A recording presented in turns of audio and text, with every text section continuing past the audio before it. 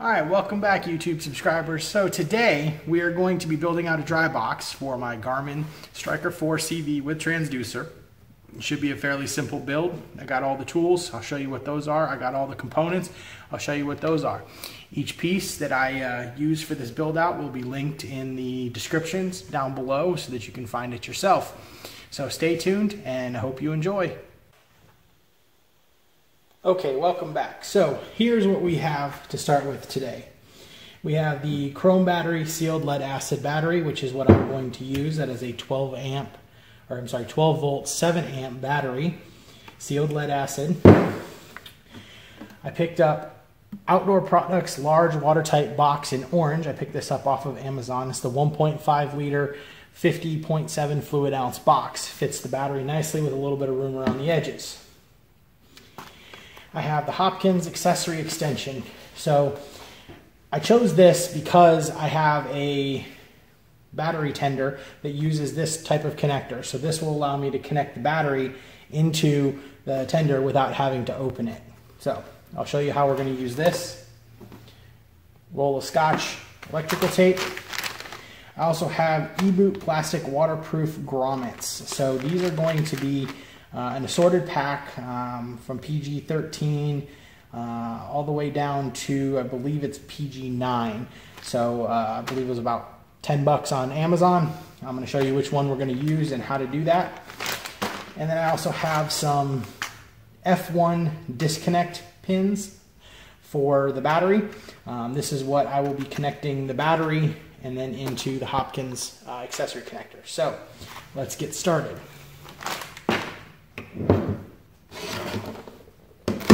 The first thing that we're going to do is we are going to prep the Hopkins connector. So, as you can see, this has connectors on each end. I don't need connectors on each end. I actually need spliced wires and a connector. So what we're going to do is we're going to cut this in half, and I can actually apply this to another application that I need to connect the battery to. So you'll find the middle, fold it in half, use your wire cutters, and cut it. Now you have two separate connectors. I already pre-measured this so I know it'll fit in my box the way I want it to. So, first thing we need to do is take these connectors and strip off a little bit. So, I'm going to use the 10 gauge stripper. Nope, not 10 gauge. We're going to go with 12 gauge. Nope. We're going to go with 14 gauge.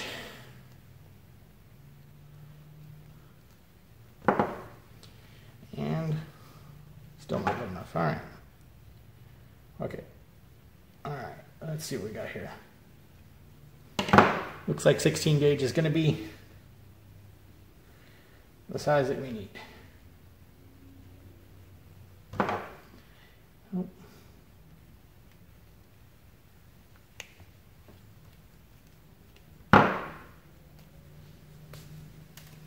So, once you get your tips off, you want to twist them so you don't get any little loose wires.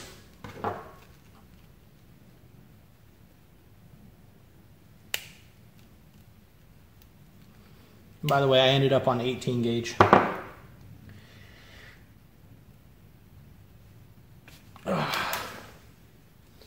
Alrighty, twist these up. Alright, so now you should have two raw wires and a connector on the other end. This is where your disconnect pins come in play.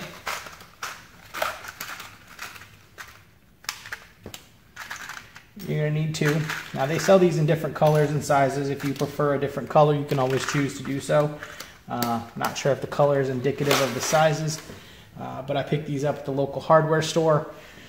So you should be able to find them as well. Now, these are pairs, and as you can see, I just screwed up my selection. I grabbed a pin and a connector, and I actually need two connectors.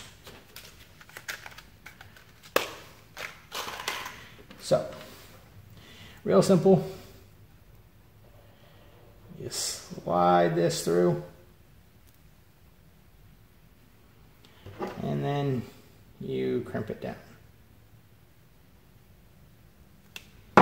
We're not going to use that. We're going to use just a good old pair of pliers.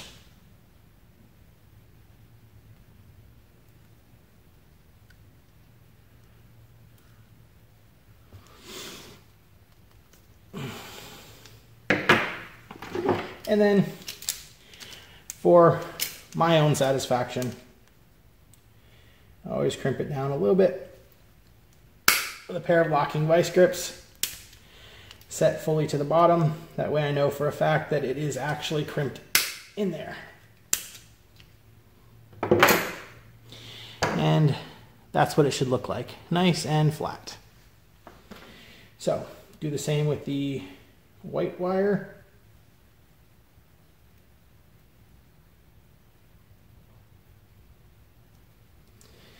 This is where that spin on the wire comes in handy, because it does not like to go in here at all.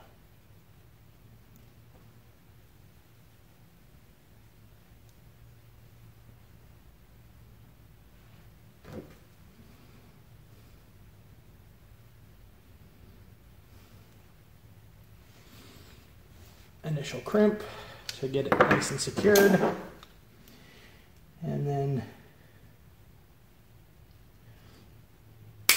a good strong clamp.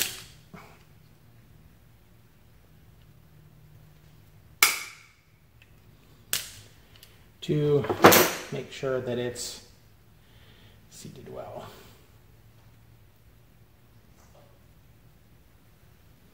All right, so you should have two crimped wires. Mine went a little bit over, so we're going to see if we can't trim those up a little bit and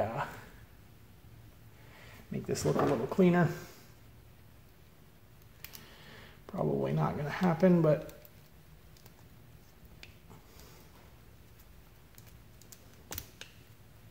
all right. Now, before we get further into this, I'm going to test. So obviously, red wire goes to red wire, and white wire will go to the black. And now I have a perfectly paired set to connect to. So these are fairly tight, so sometimes they take a little bit of work to get off. Now we're going to move on to the box itself. So, like I said earlier, outdoor products, large, watertight. It does say that it is watertight. It does not say that it is waterproof, but I don't intend to get it that deep in the water. It's mostly for splash guard and moisture protection. So we're going to remove this beautiful white tape that they have provided so that it doesn't completely seal shut. And because I like clean, I'm taking off the sticker. And I may put my own sticker on here eventually to dress it up a little bit. So at this point, this is really all I need is a single connection. However, if you need multi-connection, this tutorial will still work for you. You can go on Amazon and pick up the 1-to-4 splitter, which conveniently connects into this adapter piece right here. And then you have 4-way battery instead of just 1-way. So I did leave myself some room for growth and whatnot. So, as I said before, battery sits nicely in here with about inch and a half of room right here. So we are going to put our hole right about here. So to do that, and I've already pre-measured this, I'm using a 1/2-inch drill bit. You can use a paddle bit as well, but my experience with paddle bits and plastic is that sometimes it can cause cracks and fractures, so I don't tend to use paddle bits on those, but you can choose to do so if you'd like.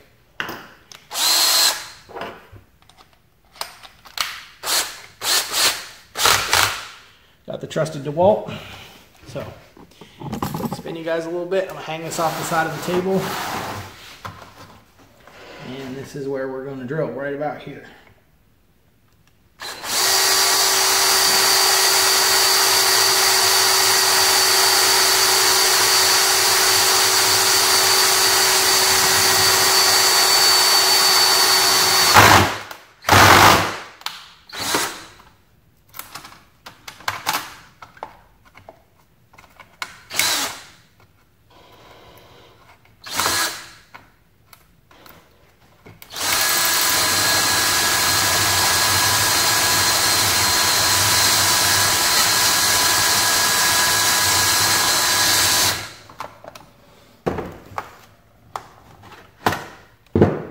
We'll take the battery out and close it up so I can get a little bit better leverage on this.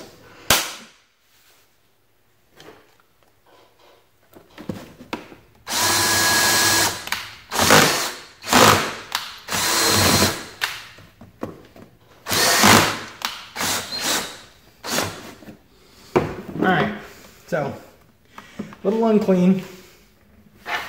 Totally not what I was expecting. But we are prepared to clean up a pin or a hole. So, standard Worksman style.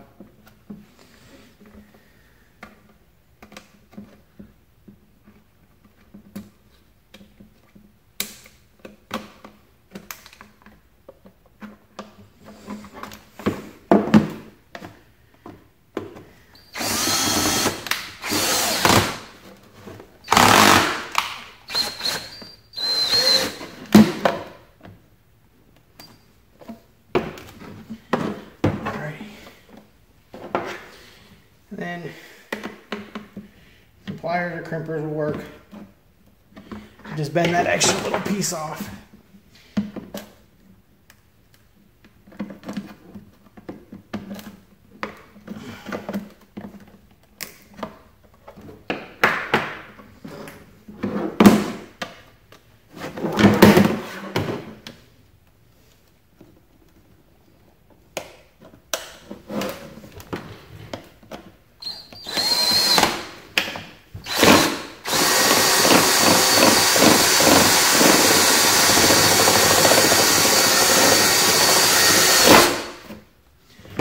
Alright, fairly clean hole. Cleaned it up with the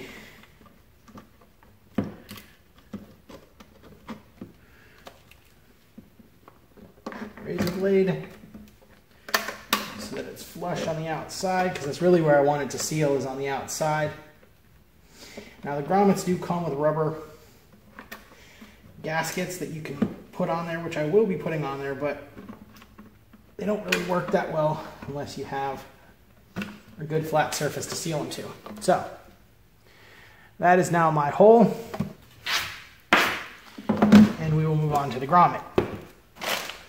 So, as I said earlier, I'm using a PG9, and if you don't know how to check that, on the bottom of the grommet, the wing nut, or the nut here, has it stamped.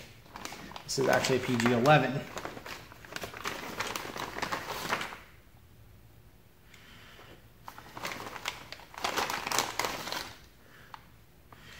PG9.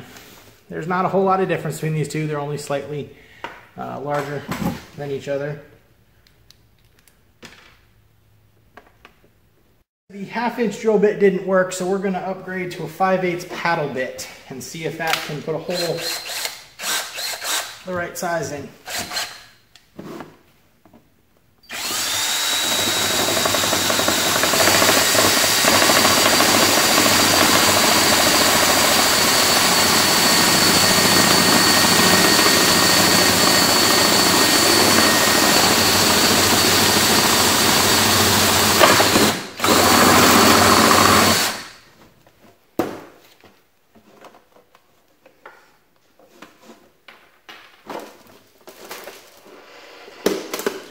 appears that it is going to fit very snugly, which is exactly what I wanted.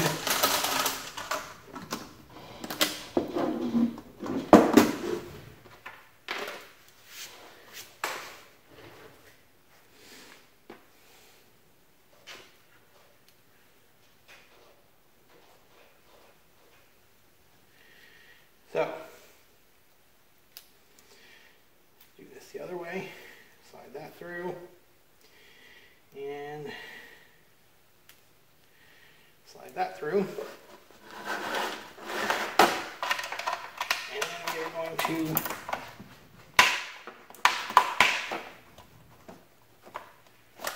work our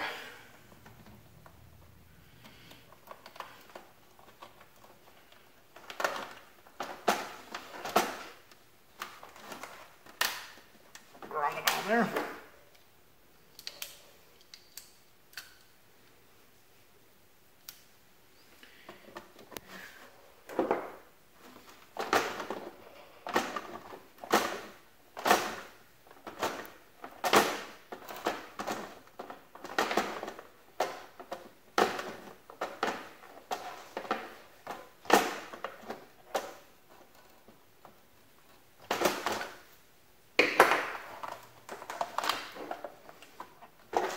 Alright, so that's what it should look like. Little hole coming out the side.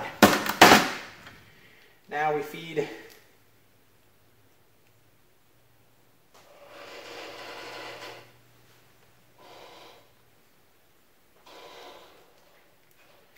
each one of these through.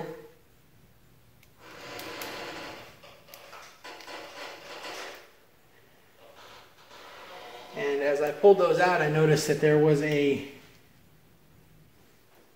what appeared to be rubber boot that will go inside of these prongs in here. And I will show you that in 1 second. Alright, so it's fed through.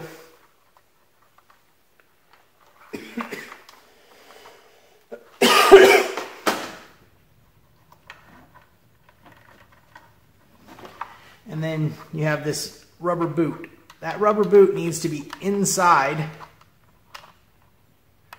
of these slotted prongs right here. And I'll show you why in a second. So when you clamp this bolt down onto here, what that does is it applies pressure to the cable.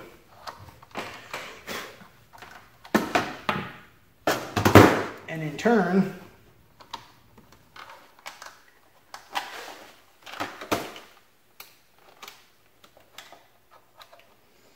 creates a seal so that that hole is watertight. So I put my battery back in the box and pulled the cables so that they allow for a little bit of slip and slack here. And here, we'll focus this down. All I'm doing is tightening this outer nut. And what that is doing is creating a seal on those cables.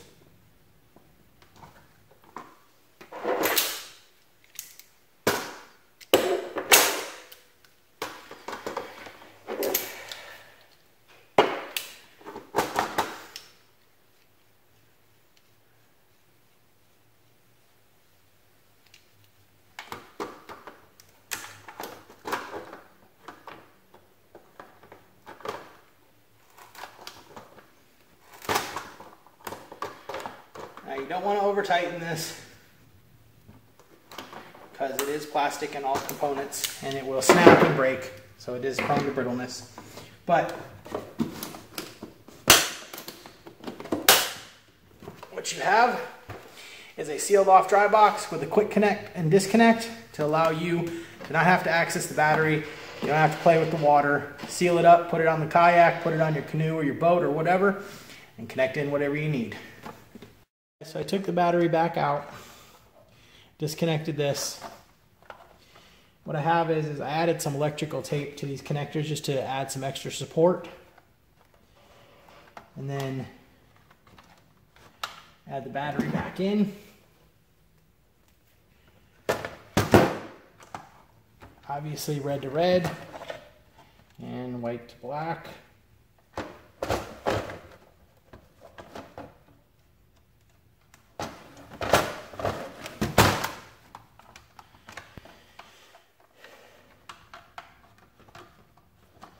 And then we clamp down again.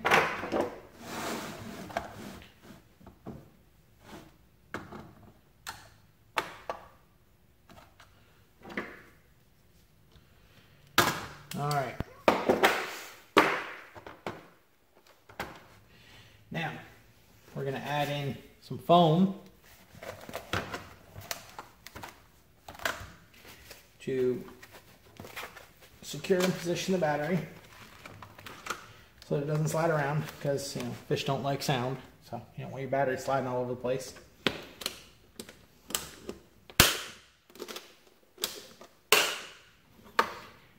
And there's a completely finished battery, no real movement,